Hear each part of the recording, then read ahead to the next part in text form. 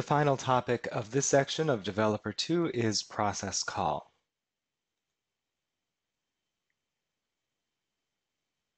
A process call shape executes another process, known as a child, from within a parent process. It triggers a child start shape to run and optionally pass documents into the child workflow. You can organize complex architecture to coordinate sequential execution.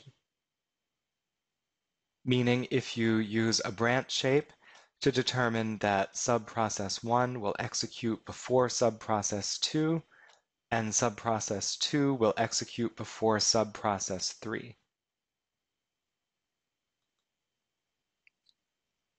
In conjunction with the process call shape, there is a return documents shape, which returns documents in a child process back to the parent process call shape.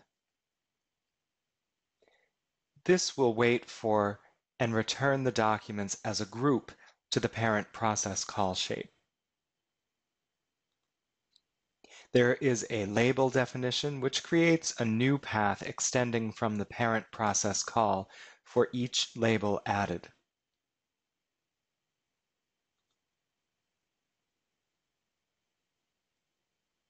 Here is a sample parent and child process. What makes the process call and return document shapes so advantageous is that they shorten the process footprint within the process canvas and also allow for reusable plug-and-play architecture using an object-oriented approach to design. In this example, a process stores data in a local disk location. It includes common routing logic to identify documents as good or bad.